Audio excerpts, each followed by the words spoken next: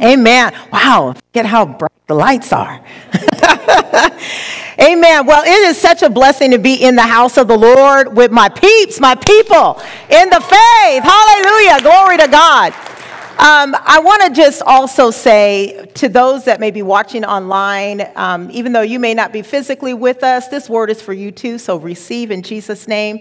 And then I'm excited for what the Lord has put in me to share this morning, but before I actually get to that, I want to turn to my pastor and just say, I appreciate you.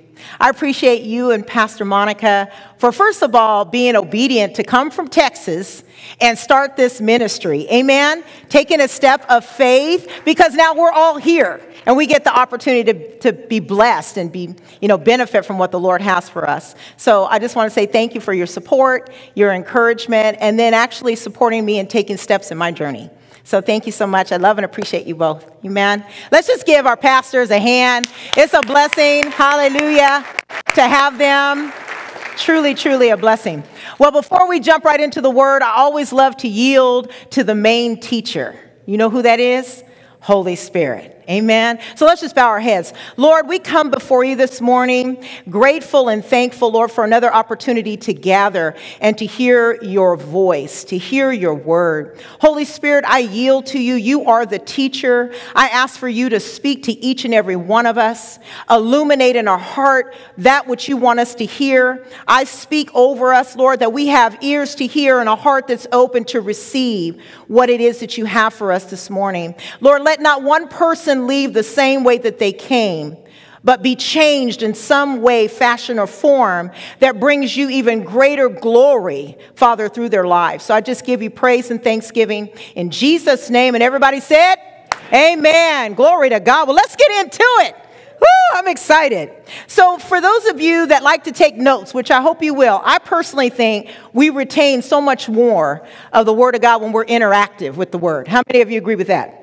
All right, so get your pen and paper handy, or if you want an app and you like to take notes, I'm going to have a lot of scripture that I share. But I think when we have a chance to interact as the word is going forth, we are retaining more, and then we can go back and let the Holy Spirit continue to minister that to us. Praise God. So today's message is called Steadfast Living. Steadfast Living. Amen.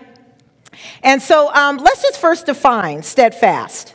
It means to be fixed, to be firm in direction or purpose, unwavering and resolute. Just take that in for a moment. To be steadfast in the way that we live, it means that we are fixed, we are firm in the direction or the purpose that God has given us, right? We're unwavering in that, and we're resolute. How many of you know in this crazy world we need to be this way? Right? Absolutely. There's a lot going on, and we need to make sure that we're hearing the word of God, and we're allowing that word to continue to keep us on the course that God has on, so we complete the purpose for our life. Jesus was one of the greatest demonstrations of steadfastness. Amen? He was very fixed and very firm on his purpose and making sure that the assignment he had for coming here to the earth was completed. And he did this regardless of what was happening to him and around him. He was fixed. He was firm. How many of you, wave of hands, would say, you know, Kim, that is easier said than done. Yes, it is, right? It is. It's hard. And I want to talk for a moment on some of the reasons why it's difficult to remain fixed and firm and resolute and unwavering in what God's called us to do. In John 16, Jesus is preparing his disciples for his departure from the earth. He's letting them know he's going to go away, but he will come again. And then in verse 33, he tells them, I have told you these things so that in me you may have peace. In this world, you will have trouble. What are we going to have in this world? Trouble. And then he says, but take heart. I have overcome the world. Is that good news? Yeah, that is good news, because there's a lot going on in this world, but to know that Jesus has already overcome it and Jesus is in us, what does that mean? We also have overcome. Amen. Praise God. So in 2 Corinthians 4:8-9, Paul is talking about the experience he's had in working out his journey with God. And he says, being hard pressed on every side. Have you ever felt squeezed and pressured in this life? I mean, you're like, if I get pushed 1 centimeter more, I'm going to be a pancake, right? I don't know if I can take it, Lord. He was saying he was pressed on every side, but not crushed. He was not crushed. And then he said, perplexed. Anytime you kind of went, wow, how is this going to work out?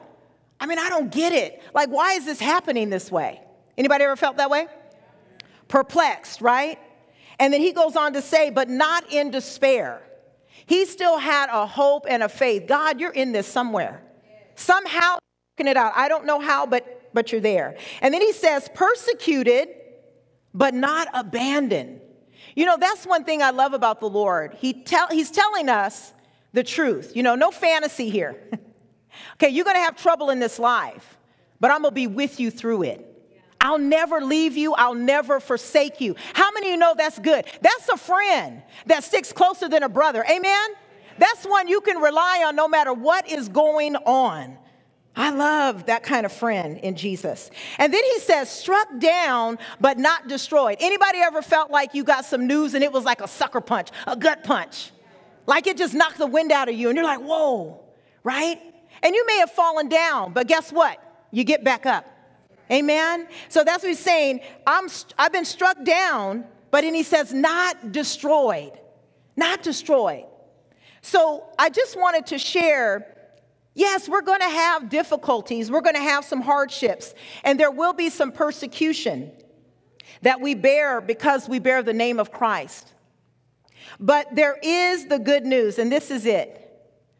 All of heaven. How much of heaven? All of heaven is on our side. That is good news. Praise God. And you know, I don't even have this in my notes, but the word says when God is for you, what? Who can be against you? Right? Amen. So all of heaven is on our side, and we are equipped for every good work. So some of you may say, well, I don't feel equipped. I don't feel strong. I don't feel confident. It's not about a feeling. It's about a knowing. If God spoke to you and said, this is what I've done in you and this is what I'm doing in you, bless God, that's what he's doing. Right? Amen. So you are equipped for every good work. Amen. And then the other good news is Jesus said, when I go, I'm going to send another. He's going to send Holy Spirit. Holy Spirit, come alongside us and help us walk out this journey. Amen. And provide us the strength that we need. So if someone that say, you know, I received Christ, but I don't know if I received really the power and the filling of the Holy Spirit, I want to invite you to ask him, fill me, empower me, so that you can walk out your journey and be what? Steadfast. Say steadfast. Steadfast. Amen. So we want to be steadfast in our devotion to God and our fulfillment of our purpose that he's given us, just like Jesus demonstrated being steadfast. So I want to share a couple of scriptures on steadfast. The first is Hebrews 10:23, and it says, without wavering, let us hold tightly to the hope we say we have, for God can be trusted. What can he be? Trusted to keep his promise. He wants us to hold tightly to our hope. Our hope in Christ, our hope for eternal life, our hope for him to come through and help us when we need that help. He wants us to hold on to our hope. And then in Hebrews 10:36, now this is the Amplified. I grew up on the Amplified.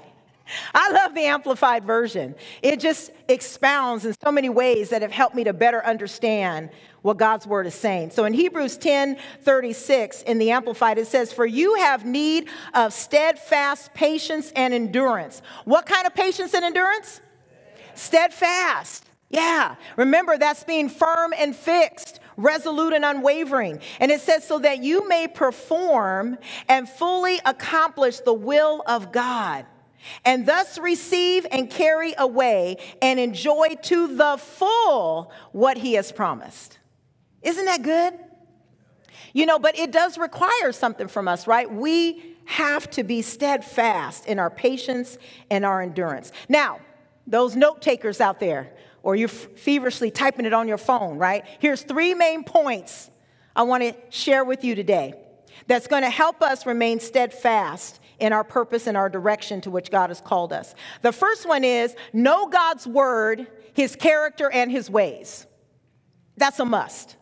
Number 2 is to trust and obey him. That's not always easy, but necessary. And the last one, make prayer a lifestyle. Those are the 3 things we're going to tackle this morning. So the first one, to know God's word, character, and ways, we must know God for ourselves. Know him for ourselves. So, we have what the Bible calls 5-fold ministry gifts. And they're there to edify us, build us up, prepare us, get us ready to do kingdom work. And those 5 gifts, the apostles, the prophets, the evangelists, teachers, and pastors, right? In particular, I want to focus on pastors and teachers. We have an excellent pastor right here. Amen. And every Sunday when we come, we get the opportunity to get the word. And so he lays out a great meal to partake of every single week. Amen. But we have to do something with that meal. We have to go back to it over and over again so that we can get it for ourselves. Amen. And not just hear it one time. So the Word of God says in 2 Timothy 2:15, also amplified version, it says, it tells us we are to study. What are we to do? Study. And to do our best to present ourselves before God approved. And this means tested by trial. And be able to correctly handle and skillfully teach the word of God. This is so powerful. This age right now, we have so much technology available to us.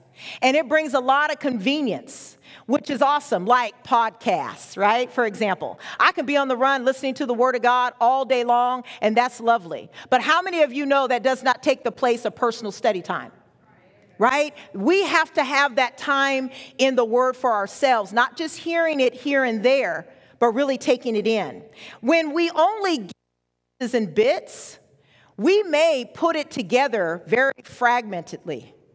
And then we're not doing that second part of the scripture that talks about being able to correctly handle it and skillfully teach it. And I have to say, this is really big because this is a lot of times where church hurt can come in, where people don't know the word as they should, and they're speaking things, but it's not all correct. And now I got a piece here and a piece there, and it's your thought and your belief and your philosophy, and somehow it's all jumbled up and mixed up, and it's like, okay, what did God say? Right? We don't know. So it's so important that we know that word for ourselves, and I'm going to talk more about why that's important as we go on. Amen?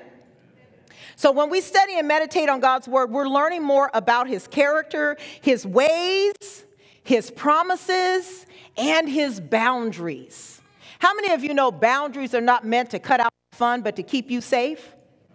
That's what the boundaries of God's word is. The things in the word where God says, touch not this, right? But do this. That's for our. And when we get into the word, we find out what that is. In John 10, Jesus is sharing the relationship between a shepherd and his sheep. In verses 4 and 5, he says, his sheep follow him because they know his voice, and they won't follow the voice of a stranger. In the way, the way we know God's voice is to know his word. When you know his word, you know his voice. That's so important. That's why we got to get into the word for ourselves. When we know his word, it helps us to discern between God's truths and Satan's lies. We really need that in this day and time, right? And also it helps us to discern kingdom principles from worldly philosophies. That is huge. If we're not careful, our ears can start lingering over here to what sounds good, but is that God's word? Is that what he said? I want Make sure that I stay on track. Why? Because I want to stay steadfast in the direction God's calling me. Do you want to stay steadfast in the direction God's calling you? Yeah. Well, we need to know his voice. We need to know his word so that we can be. Praise God.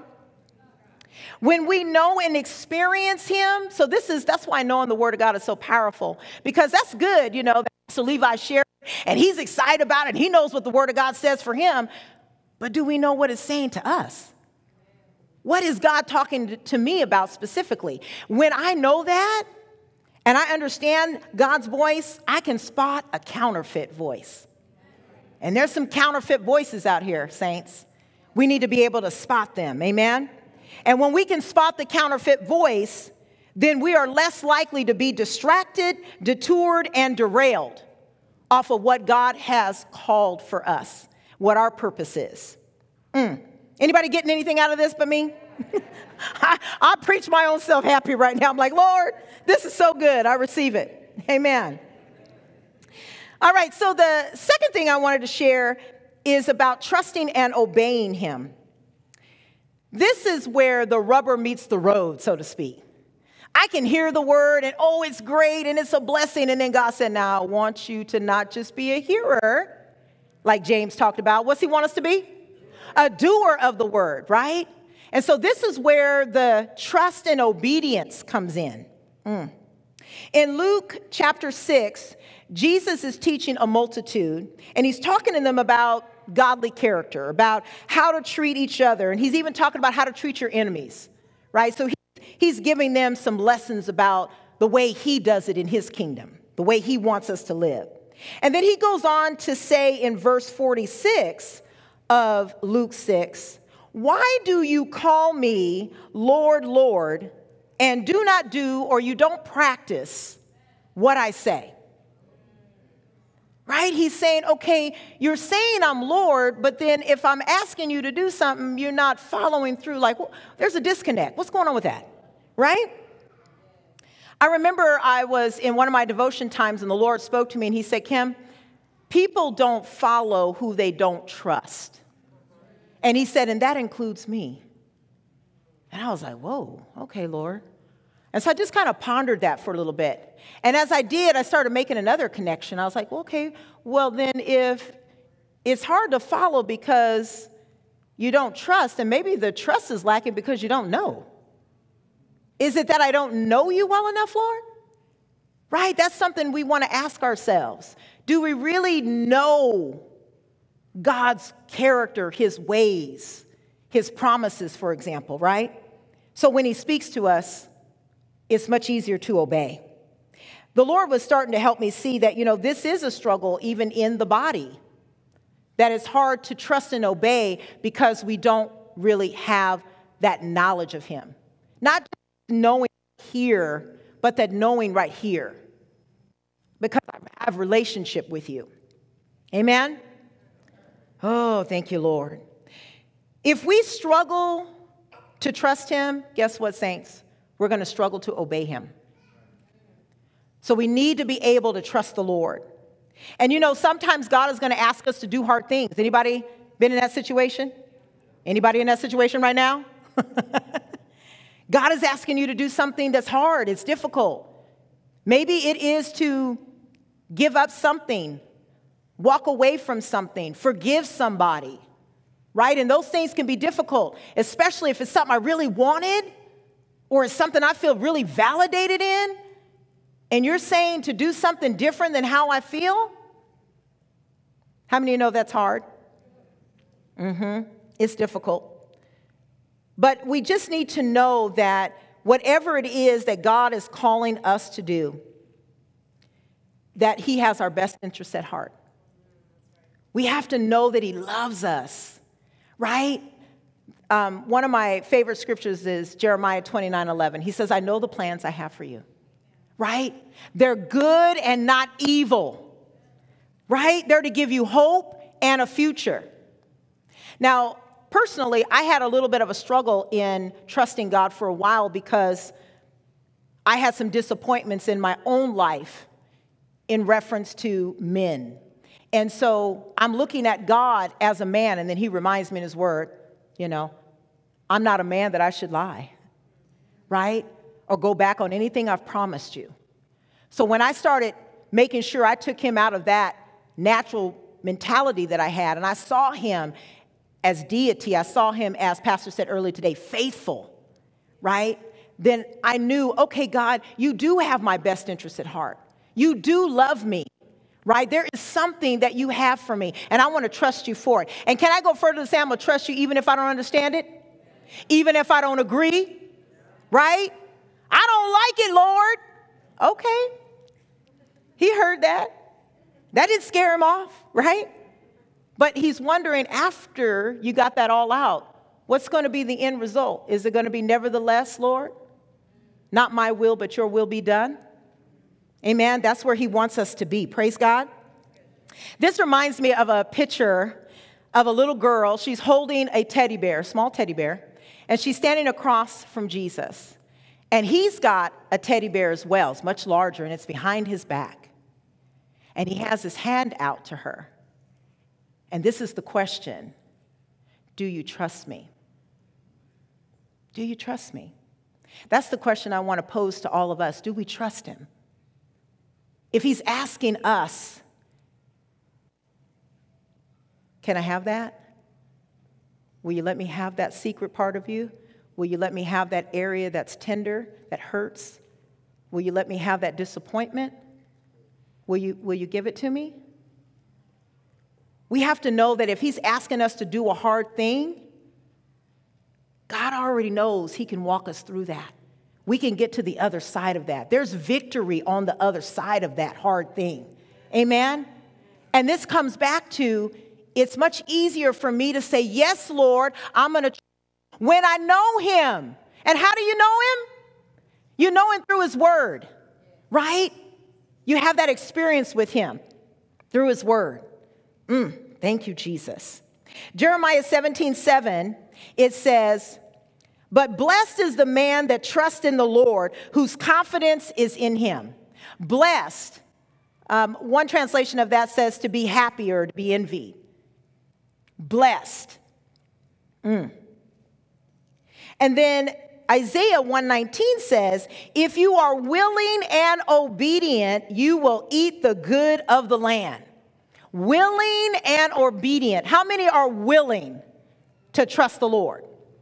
Yes. Even though you know it's going to be hard, your knees are knocking. Oh, God. You're a little nervous. You're a little afraid. What's going to be next? God, if you ask me to do this, then what? Anybody felt like that? Yeah, that's the truth, right? We have this natural walk that we're going through. God knows that. Jesus went through it as well. Right? But at the end, are we going to trust and we're going to obey him? Praise God. All right, I'm going to move on to our third and final. So remember the three things we need to do to be steadfast in our journey to fulfill our purpose. We first got to know God's word, his ways, his character, yes? And then we got to trust and obey him. And then the third is, let's make prayer a lifestyle. So important.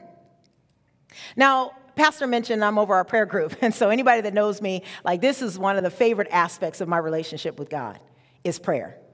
I love to worship him.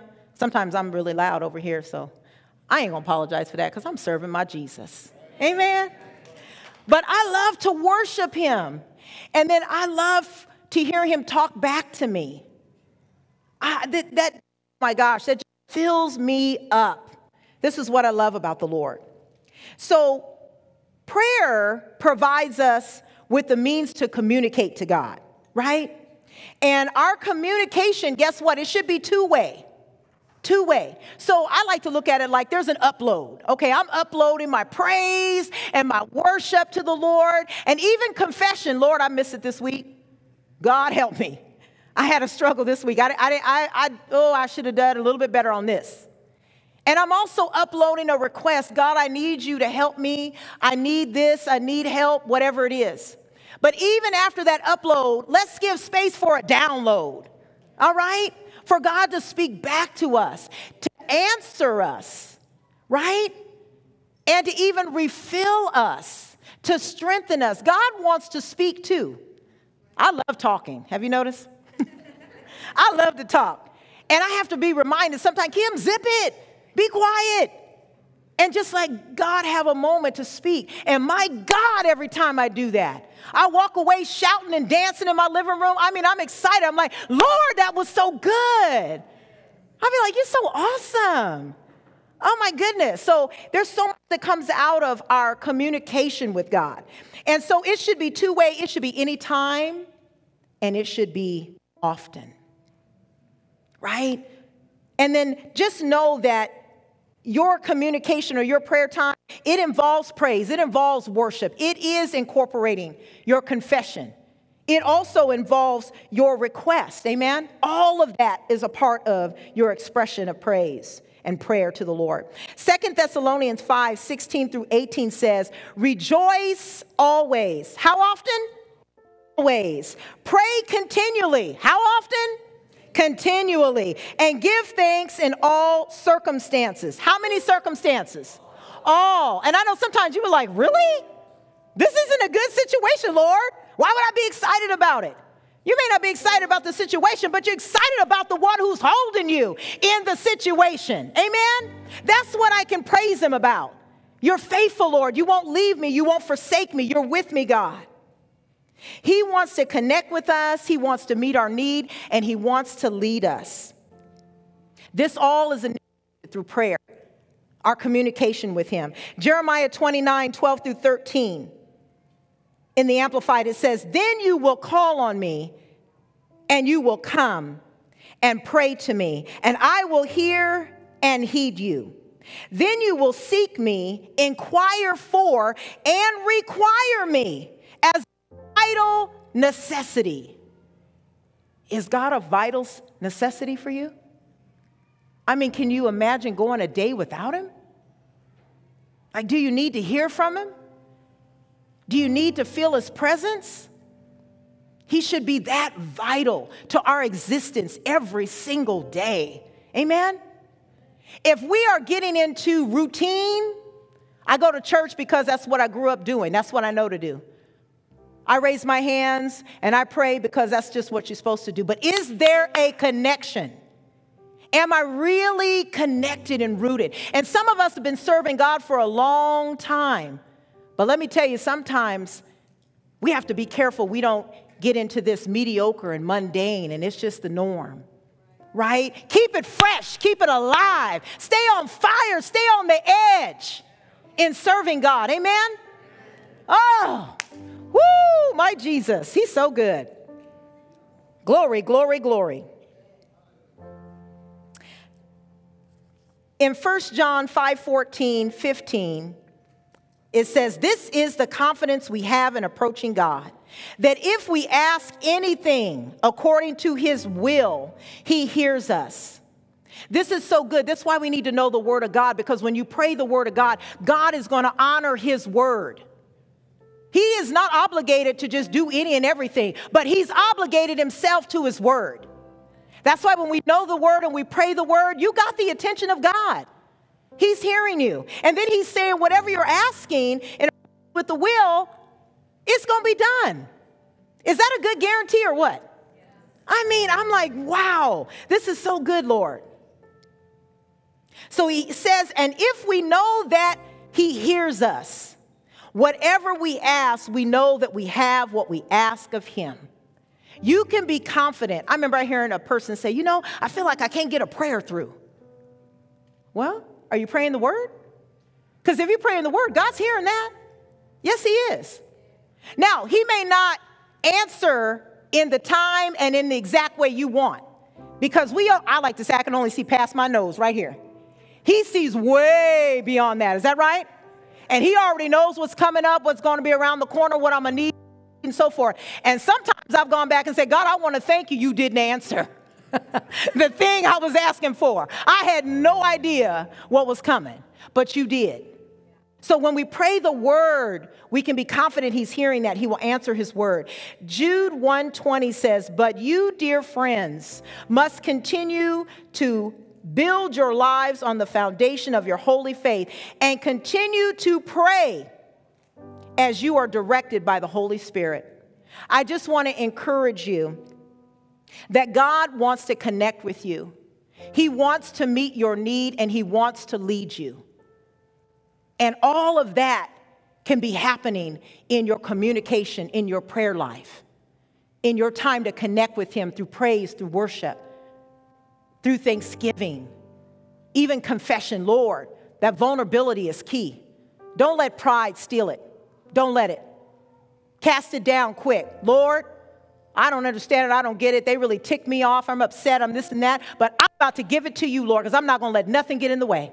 I want the fullness of what you want for me. I'm laying it down, Lord. I'm laying it down. Amen?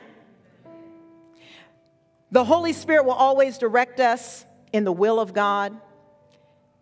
And if we make it a habit to seek his guidance, this right here is key. We are going to be less likely to give in to temptation that will steer us off the path we've been called to. It's so important to have Holy Spirit right at the center of everything going on in our life. He knows what's going on. He knows what we're dealing with. He'll speak to us and give us that ability to be steadfast. Remember, that is to be fixed, to be firm in the direction or the purpose, to be unwavering and resolute in whatever he's called us to do. We can't do that by ourselves. How many know that's right? We cannot do that by ourselves. But with God, what does the Lord say? We can do all things through him who gives us strength. Amen? Glory, glory, glory. Thank you, Jesus. I just want to end with this. When we know God's word, we become more acquainted with his character and his ways. Knowing more about him fosters more trust and less hesitancy to obey him. Building a lifestyle of prayer will allow God to come alive in us. That song we were singing, come alive in the name of Jesus, right? Come alive in me, Lord. When we know his word and we spend time in his presence, he comes alive in us, and we start to build an intimate connection with him. And it provides us with the power of the Holy Spirit to be steadfast in our journey. Let's close our eyes for a moment. I just want to pray over this word. Father, thank you for the word that you brought through me today, that you wanted to share, Lord. And I'm just trusting and believing that, Lord God, you have spoken to each of us and you've highlighted in us whatever it is you wanted us to focus on. Is it getting in your word more, Lord God, so that we may know you, really experience you, God? Is it to trust and obey you, Father, beyond what we think and how we feel? Or is it to start building, Lord, a stronger prayer life, to make it a lifestyle? Whatever it is, Holy Spirit, I'm asking for you to just stir it up in us in the name of Jesus. If you're saying, you know, one of those things touched me today, God spoke something to me today. With your eyes closed, I just want you to raise your hand up. I want to pray over you. There's something that the Lord spoke. Amen. I see some hands going up. Lord, you see all the hands raised, Father God. All the hearts that are willing, Lord Jesus, wanting you, Father God, to come in their life in the area in which you highlighted and to have your way. And I'm just praying, Lord God, for your anointing to break off, Lord God, every hindrance, any barrier, anything that is getting in the way of them, Lord God, experiencing the fullness of you and what you have for them, Lord God. I'm praying, Lord, that they would be encouraged in this word, Lord Jesus. You said you've overcome the world. Remind them they're overcomers in you, Lord God. And I pray, Lord Jesus, where any of us, Lord God, have gotten stagnant in our walk in any area, Lord God, help us to come out of that place. And I just pray a fresh fire upon us, Lord God. Stir it up, Lord, and walking fully in all that you've called us to. Help us to be steadfast, Holy Spirit. I thank you, Lord, for each and every one. In Jesus' name, amen. If you would also keep your eyes closed.